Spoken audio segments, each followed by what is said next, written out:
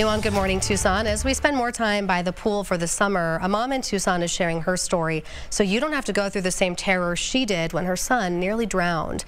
Incredibly, she managed to save him, but as she told me, that's very rarely the case.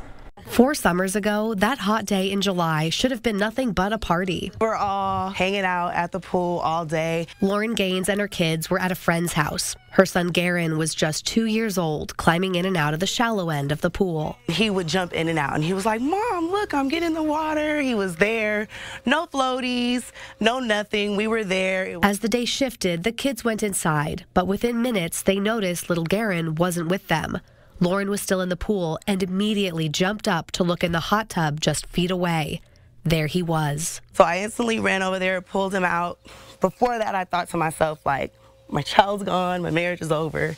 And so I pulled him out, did a couple CPR compressions. They were lucky.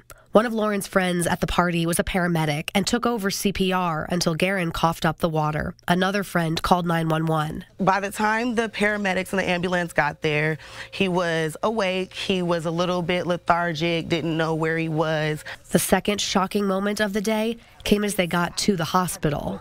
Getting out the ambulance, I asked the firefighter, I said, "How many stories do you hear about this?" And he was like, "None." And my heart dropped to the floor. And immediately after, he said, "No one survives."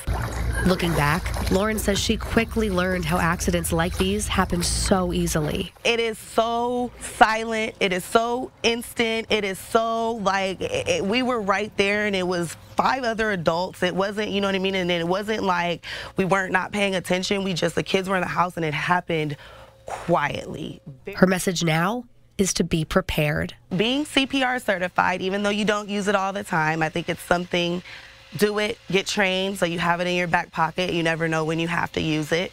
And then I actually put him in ISR classes. I put him in ISR classes immediately after.